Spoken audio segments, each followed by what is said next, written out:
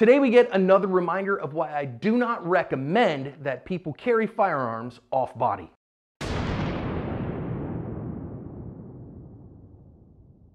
Hi everyone, welcome to today's lesson here at Active Self-Protection. I'm your host, John Correa.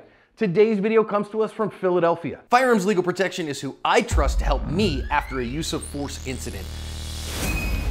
If you're a Firearms Legal Protection member, you can attend our monthly Active Self-Protection training seminars for free. Check out all they offer to their members at the link below.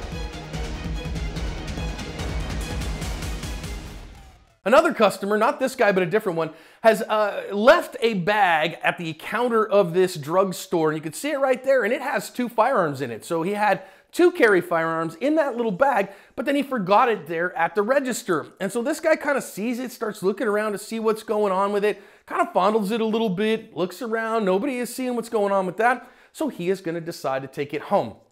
Now, eventually the owner of those firearms is going to recognize his mistake, comes back to the store, they're not there, they find this on the surveillance footage, and the police are using it to try to look for this guy. So if you have any idea who this is, please contact the PD, link is in the description. But I can guarantee you there are a couple of lessons out of this one that we have to think about for us as well. Oof, this is not okay. I want to hear from you. Where is your normal carry position? I am an appendix carrier, carry it up front every day, every time I leave the house. How about you? If you have a firearm with you, it must stay on you all the time. This is why I'm not a big fan of off-body carry. Now listen, I recognize some people have to, that sometimes it's the only way that you can carry a firearm. I think that in this day and age, that's not nearly as true as it was even a few years ago.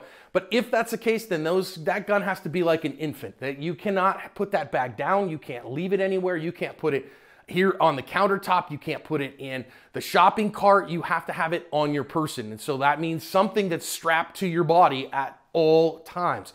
Because otherwise, you leave your firearms, and as the joke goes in the military, gear adrift is a gift. Somebody else is gonna pick it up and steal your crap. Now, of course, it's immoral for him to do that, right? And wrong on every level, and reprehensible. I don't even care if there were firearms in it or whatever. A good, sane, sober, moral, prudent person would tell the clerk, hey, somebody looks like they left a bag here and put it in the lost and found so that they can get it when they get it back. And I'd never know it had a firearm in it because I wouldn't be, messing around with somebody else's stuff. But you know what? The world that we live in is not always that way anymore. And that means that you have to be the good, sane, sober, moral, prudent person and never let that firearm bag out of your sight in any capacity. And listen, if you carry off body, or if you know anybody that carries in a purse or a bag or any kind of off-body thing, a backpack or anything like that, please show them this video, that they have to have that bag on their body at all times. I don't care what else is going on, because your attention will flag. You will end up, leaving it in a spot that you don't remember it. And when that happens, you put yourself at risk and your community at risk, because the ways that criminals get firearms, number one way is out of unlocked cars. And so of course we never leave firearms in vehicles. Specifically, we never leave them in unlocked vehicles. But number 2 way is stuff like this. They just come across them, left in spots. They steal them out of people's homes and those kinds of things. And for us as private citizens, as good, sane, sober, moral, prudent people, we have to do the right thing and keep firearms out of the wrong hands so that we have, protected our Second Amendment rights and our families and covered our asp.